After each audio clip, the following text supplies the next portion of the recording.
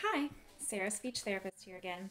Today's topic is hearing screenings, ear infections, and hearing loss. So, good hearing is essential for normal speech and language development because if you can't hear the language that you're being exposed to, then you can't really produce it, or you can't produce it properly. Almost all children will receive a newborn hearing screening when they're first born, and then it's recommended that hearing screenings continue at least once a year, and if there's any issues, to have them addressed immediately. So, a hearing screening is typically done in a routine physical at your doctor's office or with a school nurse.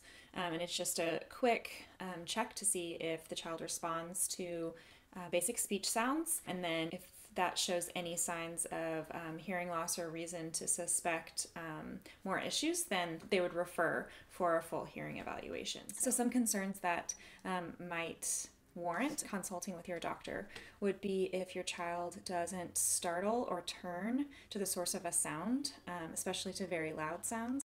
Also, if they seem to ignore you, or if they frequently say what when you're talking to them. And finally, if they have frequent ear infections. A quick note about ear infections. Children do have a higher rate of ear infections than adults because of just basic anatomy. So the eustachian tube is where the fluid would build up in an ear infection, and up until the age of about 6 or 7, the eustachian tube is pretty level with the ground. So the fluid doesn't have as much gravity helping it move. And then as you age, the eustachian tube is more diagonal, so just more natural and common for children to have more frequent ear infections. However, just because it's more common doesn't mean that it's not a problem.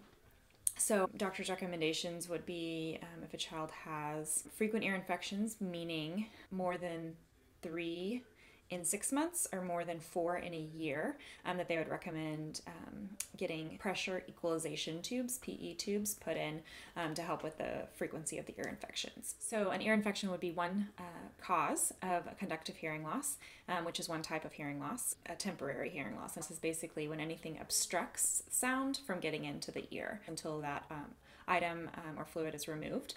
Then the hearing typically goes back to 100% normal as it was before.